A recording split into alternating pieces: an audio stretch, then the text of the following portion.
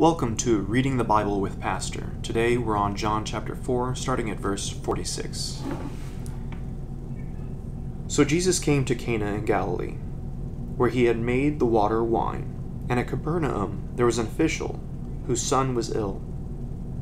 When this man heard that Jesus had come to Judea to Galilee, he went to him and asked him to come down and heal his son, for he was at the point of death. So Jesus said to him, "Unless you see signs and wonders, you will not believe." The official said to him, "Sir, come down before my child dies." Jesus said to him, "Go, your son will live." The man believed the word that Jesus spoke to him, and went on his way. As he was going down, his servants met him, and told him that his son was recovering. So he asked them the hour when he began to get better. And they said to him, "Yesterday at the 7th hour, the fever left him." The father knew that was the hour when Jesus had said to him, "Your son will live." And he himself believed, and all his household. This was now the second sign that Jesus did when he had come from Judea to Galilee. Something to point out here is that the official believes the word of God, and when he hears that his son has been healed and is recovering, he believes that this word of God, that it does its work.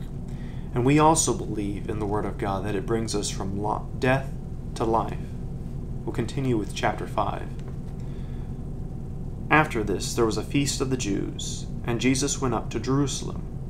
Now there is in Jerusalem, by the sheep gate, a pool in Aramaic called Bethesda, which has 5-roofed colonnades. And these lay a multitude of invalids, blind, lame, and paralyzed. One man was there who had been an invalid for 38 years. When Jesus saw him lying there, and knew that he had already been there a long time, he said to him, "Do you want to be healed?"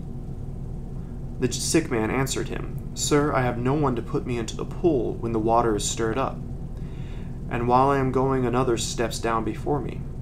Jesus said to him, "Go up, take up your bed, and walk." And at once the man was healed, and he took up his bed and walked. The man is talking to Jesus about a tradition where it is said that angels stir up this water at Bethesda, and if they get into the water, they will be healed. But it's Jesus who says, by his word, "Get up, take up your bed, and walk." And the man was healed. We'll continue on. Now that day was the Sabbath. So the Jews said to the man who had been healed, "It is the Sabbath, and it is not lawful for you to take up your bed." But he answered them, "The man who healed me, that man said to me, 'Take up your bed and walk.'" They asked him, "Who is the man who said to you, 'Take up your bed and walk'?" Now the man who had been healed did not know who it was, for Jesus had withdrawn, as there was a crowd in the place. Afterward, Jesus found him in the temple and said to him, "See, you are well. Sin no more, that nothing worse may happen to you."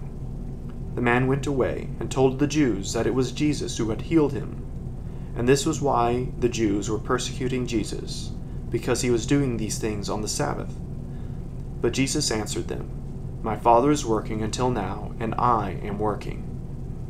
This was why the Jews were seeking all the more to kill him, because not only was he breaking the Sabbath, but he was even calling God his own Father, and making himself equal with God.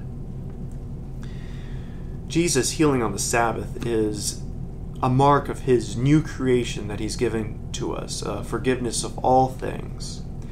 We can also find that Jesus says that the Sabbath was made for man in Matthew 12, Mark chapter 2, and Luke chapter 6.